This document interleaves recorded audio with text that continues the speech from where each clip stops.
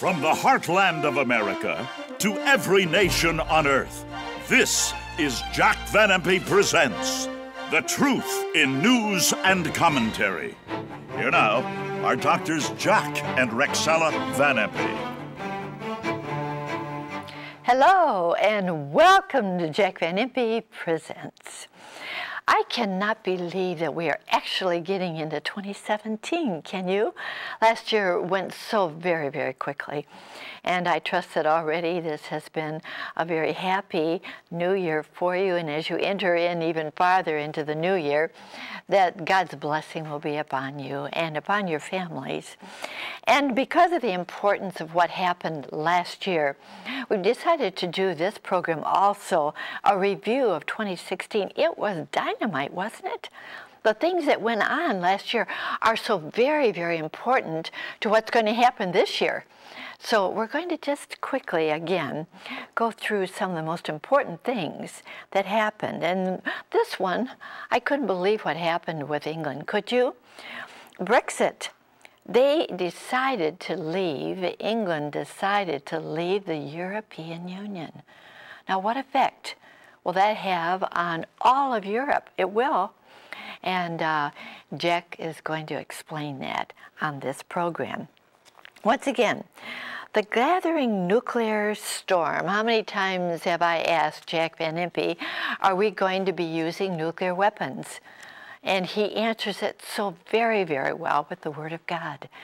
Nuclear storm out there. It could happen, friends. And then Bishop Lowth and Ezekiel's prophecy. Well, how in the world does Ezekiel's prophecy pertain to today? It has to do with the greatest war that ever took place, the Battle of Armageddon. Now, is it already beginning to show that it's gathering together? Oh, there you see it, Ezekiel's prophecy. My, oh my, poor Israel. They seem to be lifting themselves up right now, but you know, that's where it's going to happen. The Battle of Armageddon, right there in the Valley of Megiddo, just outside, not too far from Jerusalem. But the Lord said that Israel will be an everlasting nation. But we'll discuss that also. And I would like to just fill you in on Jack's progress. He's doing so well, friends. Has he had a limitation on his ministry? No. Every time, and I spend many hours a day with him, every time that I enter the hospital, they always say, oh, your husband knows the Bible so well. I tell you, I think everybody in the hospital knows him, and that there are many who are going to start watching the program who didn't before. So keep him in your prayers. He's doing very, very well, and we anticipate that he will be back with us very, very soon. Thank the Lord, it was not a fall that could have hurt him even more limitations on his body, but thank the Lord he's going to be back with us. So pray for him. And the next time that you tune in, perhaps we'll see him right there in his chair. God bless you as you watch this program, the review of 2016.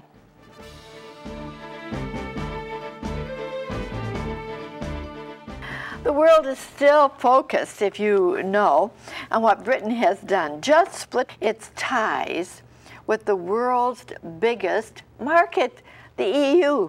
Whoa. Here you see it, Britain's big mess, how Brexit will affect the UK, the EU, and what? The world. Wow. There you go. And the United Kingdom, a nation revolts against the elite. Again, coming apart, the decline of the European Union. Well, we're going to focus on that, believe me, in just a moment.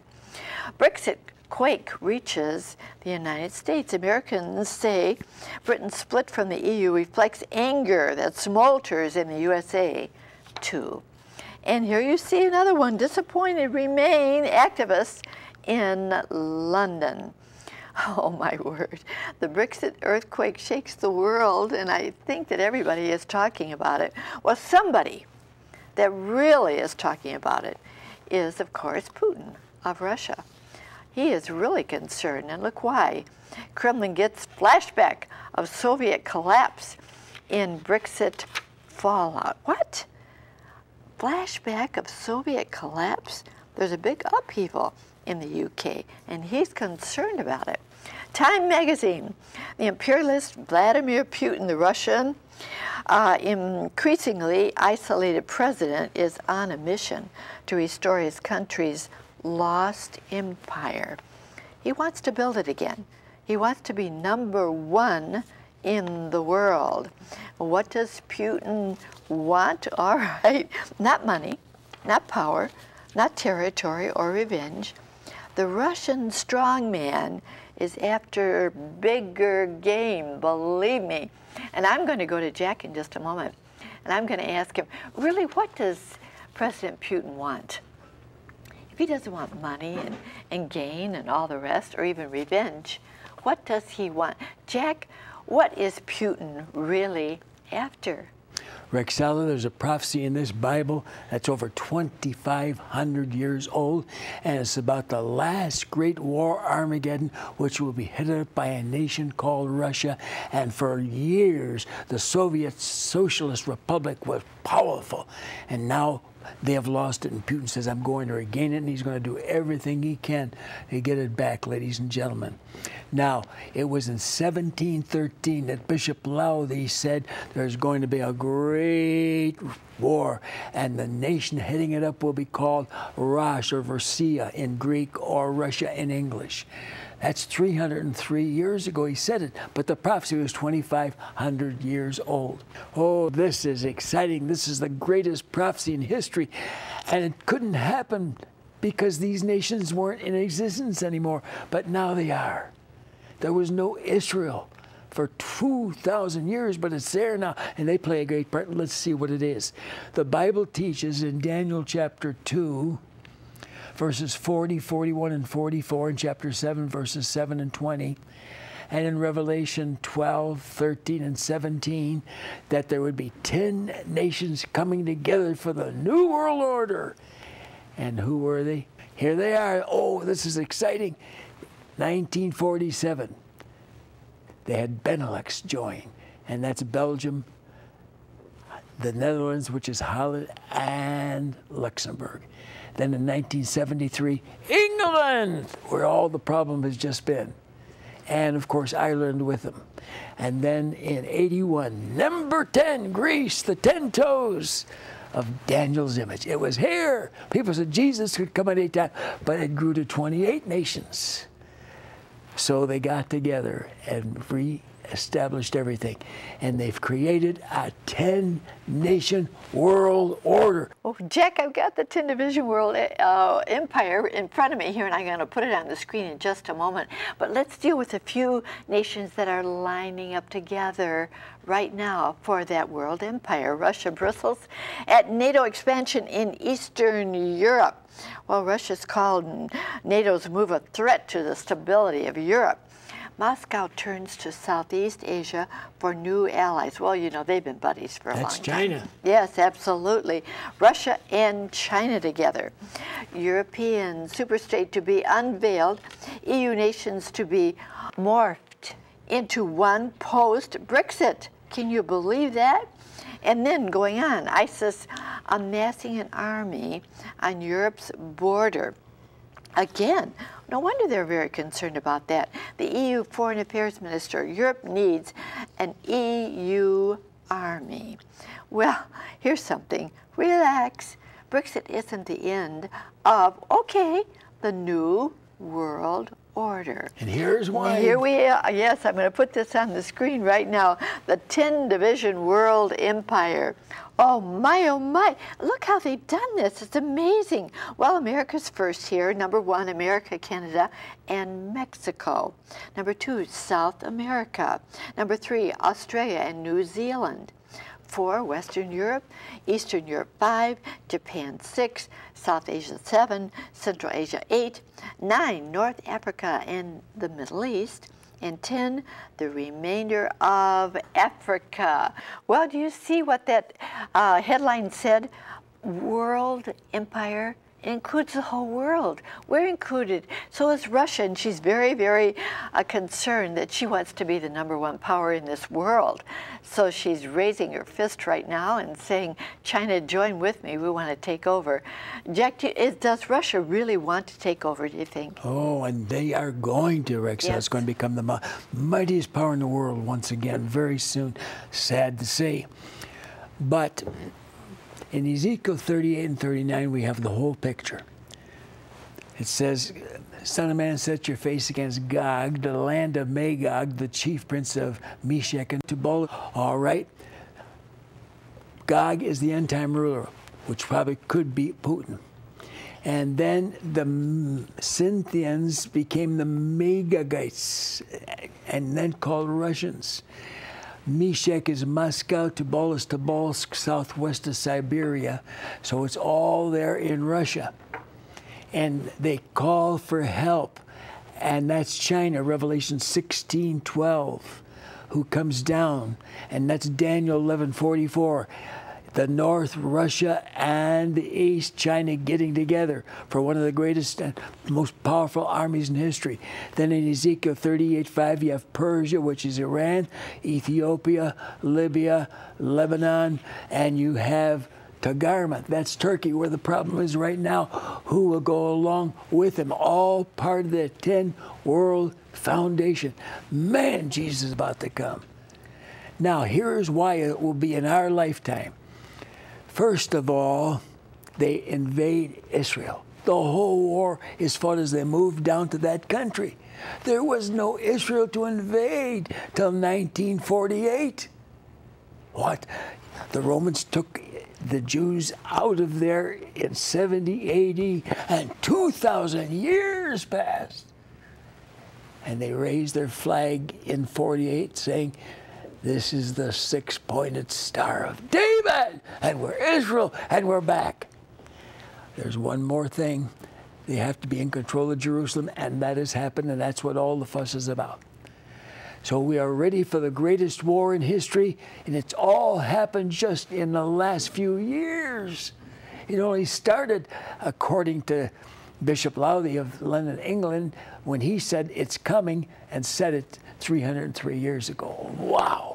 We've lived to see that things form. Now, Israel is the point? Yes. Are you listening? Chapter 38, verses 8, 14, 16, 17, 18, and 19. Chapter 39, verses 2, 4, twice, and 7, 9, 11, 12, 17, 22, 23, 25, 29. 18 times, and they're here! And there can't be a war there with Russia until they were there fighting over Jerusalem with the Palestinians. It's still here, ladies and gentlemen. Oh, man, Jesus is about to break to the blue. We need to get ready. We need to get saved. It's going to be an atomic war. Look it up. Psalm 97:3, Isaiah 66:15, Ezekiel 20:47, Joel chapter 2, verses 3 and 30, Zephaniah 1:18, Malachi 4:1, and Revelation 9:18. By these three was the third part of men slain. Fire, smoke, brimstone, atomic war. Bishop Lowth of London, England. I'm going to put this on the screen right now. And Jack, would you please read what he said? You're talking about it. Oh, this is something. Bishop Lowth of London, England, proclaimed the message of Ezekiel chapters 38 and 39 over 300 years ago in 1713, stating Ezekiel's prophecy without question relates to the latter ages of the world when Israel shall return to their own land. 1948. Ra signifies those inhabitants of Scythia from whence the Russians derive their name. This formidable invasion of the land of Israel, God will defeat. The Persians from Iraq and Afghanistan from the east, the Ethiopians from the south, and the Moors, Libyans from the west shall join with Russia in this invasion. And to see the great Wall Street Journal say it's coming. Folks, you're going to get shocked now. But listen, if there were ever a time you need to be ready for the coming of the Lord, it's now. Oh, absolutely, Jack. And you know, something came to my mind this week that actually the nuclear policies in this country rest upon the shoulders of those that are in the highest offices. Of course, what they think about nuclear weapons and the rest rests on their shoulders. But unfortunately, I think the nuclear realities seem very dim sometimes to those that are in power. Take a look at this, a gathering nuclear storm. Do you see who they are? There's Iran, and of course, whoa, Russia, and there is North Korea, and also China.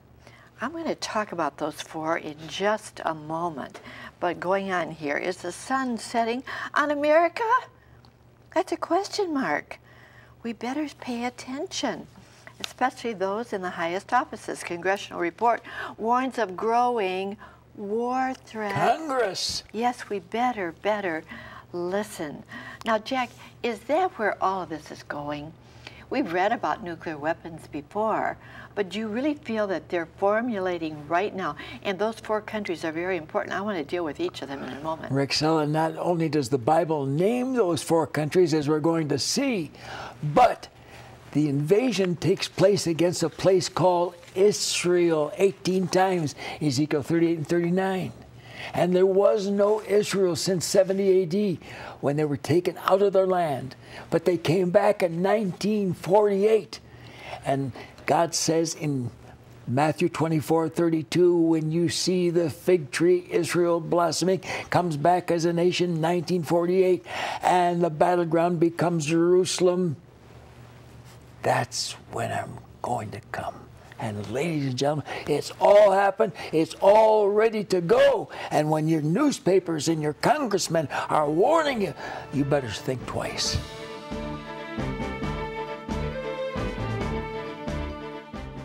The gathering nuclear storm, I want to give a larger picture of the four men right now. And there they are, of course. But I would like to jump down, if you will, Iran, China, Russia, and North Korea. I'd like to jump down to Russia first, because they have been right on the cutting edge, and that's what this is all about. From the very beginning, Russia creating cutting-edge universal nuclear battleship. Well, you know, they want to take over what's out there in the seas. You can't do this, you can't do that, and I'll fly by if you do. My, oh my. Russia warplanes bombed Syria from Iranian base. Well, they're coming together with some of the buddies over there also. They're warplanes going on. Now, I have said this before. That's another picture that I showed you, a Chinese leader. Russia and China have been buddies for a long, long time. And they're coming together even closer. China is disturbing new nuclear buildup. Oh dear, just like Russia. China flight tests new multiple warhead missiles. Oh, they're saying you're not going to get ahead of us. We're going to stay even with you. So I would like, if Jack would please, to address these two countries. They've always been buddies. They always will be. And they're going to be on the same side when Armageddon happens. They're going to come down from the north, but they're going to be buddies. They're going to stay together. Russia and China, the two pictures there, Jack. They come down from the north and the east. Russia north, China east, and that's Daniel 11:44. For what? The battle of the latter years and the latter days. Ezekiel 38 verses 8 and 16. It's here. First of all, Russia, Ezekiel 38:1. The word of the Lord came unto me, saying, Son of man, set your face against Gog, the land of Magog, the Russian prince of Moscow and Tobolsk. And the Bible goes on to teach that they will head up Meshech and Tubal. Meshech is Moscow, and Tubal is Tobolsk, southwest of Siberia, but in Russian possession. And China joins with them. In just this last 3 days, China and Russia have signed an agreement to work together for what's coming in the future. The great battle of Armageddon, Revelation 16:16. I don't have to say now, This is my idea, and people say, oh, that guy doesn't know what he's talking about. 70 years I've preached it. 3 million have come to Christ. This is God's word. Now, where do we get China and North Korea? Revelation 16:12. The sixth angel poured out his bowl of vial upon the great river Euphrates, so that the waters there were dried up, so that the kings of the sun rising from the east shall trouble him. And that is China and North Korea with their atomic weaponry. What? That's right. And how is it possible that the Euphrates River is going to dry up? Because in Tagarma, which is Turkey, Ezekiel 38:6, they now have all the equipment, I'll tell you about it next week, to dry up the Euphrates River by pushing a few buttons in all of their new inventions. Wow, what an hour to be alive. And remember this, none of it could happen until a fig tree blossomed. The fig tree is Israel, Joel 1:7 and Hosea 9:10, and they became a nation in 48. So none of these prophecies could ever happen until they were there, because the war is against Israel.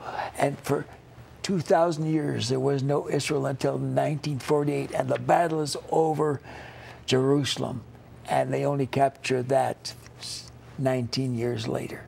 So there it is, the battleground. What? Are you ready? Ezekiel chapter 38, verses 8, 14, 16, 17, 18, 19, chapter 39, verses 2, 4, twice and 7, 9, 11, 12, 17, 22, 23, 25, 29, 18 times. We're there now. Every sign is here. The Wall Street Journal was right. Congress is right. It's coming. Be prepared as Americans, because there's another guy there called Iran. And that guy is the most vicious man alive. He's made the dirtiest deals with the President of the United States of America. He's not keeping his promises. And our president even did something, it's a shame. He loaded him with $1,700,000,000 secretly. What hope! What a blessed promise that God has given to us, that we don't have to live in fear. We don't have to anticipate bad things that are coming. We can anticipate something good that's coming. Are you prepared for what is coming? Are you prepared for the wonderful appearance of our Savior? And if He does come, are you ready? I ask that so often. I asked a friend the other day, are you ready for the coming of the Lord? You know, so many say, what are you talking about? How good it is to know that the Lord is coming back to take His children home. And we don't have to be afraid of what's going on around us if we're ready. Is He in your heart? That's how you get ready.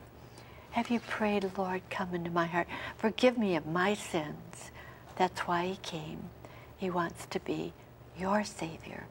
Will you pray this prayer right now with Jack?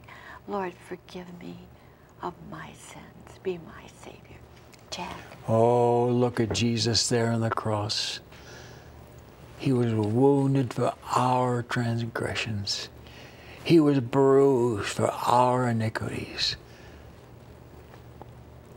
And because of that precious shed, holy blood untainted, we can be cleansed from every sin we've ever committed. Jesus, thank you for the cross. Thank you for the suffering. Thank you for that precious blood that can take away my sin right now. If I trust in you and ask you to do it. Jesus, come into my heart. Save me today. In your holy name I pray this. Amen. Amen. I trust you prayed that prayer. How wonderful it is to know that the Lord will cleanse us of anything. You know, we had a letter from someone on death row because he was convicted of murder. And he said, I accepted the Lord. Now I'm ready to die. I know I've been forgiven. Anything in your life, if you prayed that prayer, you've been forgiven. Please let me know, will you? And there's my address, and I will send you this little book of first steps in a new direction. You can walk a new life with Him. Are you unhappy with the one you have? Well, with the Lord in your heart, you got a new life. The first steps in a new direction. My, oh my. Will we ever have peace? Yes, we will. And we're going to leave you with some good news in just a moment. Oh, how good it is to look forward to peace on earth. Well, friends, we have an offer for you that I'm so excited about. The Jack Van Impe Prophecy Bible. Please take a look at the promo. Presenting the third edition of the Jack Van Impe Prophecy Bible, this beautiful burgundy leather-bound edition has been created exclusively for the friends of Jack Van Impe Ministries. Dr. Van Impe has highlighted all 10,385 prophetic verses and coded each passage in the margins so you'll know at a glance the event to which the prophecy refers. The Jack Van Impe Prophecy Bible King James Version features the words of Christ in red and includes the program Dr. Van Impe used to categorize and memorize over 15,000 verses of Scripture. Also contained in the pages of this outstanding third edition are 3 books by Dr. Van Impe: Your Future, an A to Z Index to Prophecy, Revelation Revealed verse by verse, and Daniel Final End Time Mysteries Unsealed, also verse by verse. This special Bible would make a great gift for any occasion. We also have a brand new accompanying gift for you with your order, Jack. Ladies and gentlemen, when I did this Bible, I never thought of this idea, but it came to me since. There are over 2,000 to 3,000 Bible verses that have to do with prophecy, but even with my Bible, you have to read the whole thing to find where they are. So I did something. I started a book with Genesis through Revelation, every major book, and every time a verse is found, you could have a Bible in your possession that's 200 years old, and this will tell you where they're all found because it's never changed. From Genesis to Revelation, oh man, you could find every prophecy in one day if you just sat down with this little booklet. From one end of the Bible to the other. Jack, I'm so excited about that. It's wonderful. So make the order right away. There's the 800 number and there's the address. And we'll be enclosing this wonderful complete guide to Bible prophecy. Whoa! I'm so happy to say the Jack Van Impe Prophecy Bible and also my gift with your order. And here's our announcer to tell you how you can receive it. Chuck? Thank you, Rexella. My friend, to order your Prophecy Bible, have your credit card ready and call toll-free 24 hours a day, 1-800-JVI-7777. To order by mail in the U.S., send your donation of $59.95 to Jack Van Impe Ministries, Box 7004, Troy, Michigan 48007. In Canada, send your donation of $59.95 to Jack Van Impe Ministries of Canada, Box 1717, Postal Station A, Windsor, Ontario, NINA 6Y1. What a marvelous treasure. Now back to Rexella. Thank you so much, Chuck, and I just want to say it's a great gift for any occasion and the complete guide to every prophecy verse in the Bible in the mail with your order. And I just want to say that we need to keep our faith in the Lord today, don't we? So a good question is this: is your faith ancient history or a current event? Certainly we need to keep it right next to our heart. Look forward to being your home again next week. Until then, remember, God cares for you. So do we so very much. Bye-bye.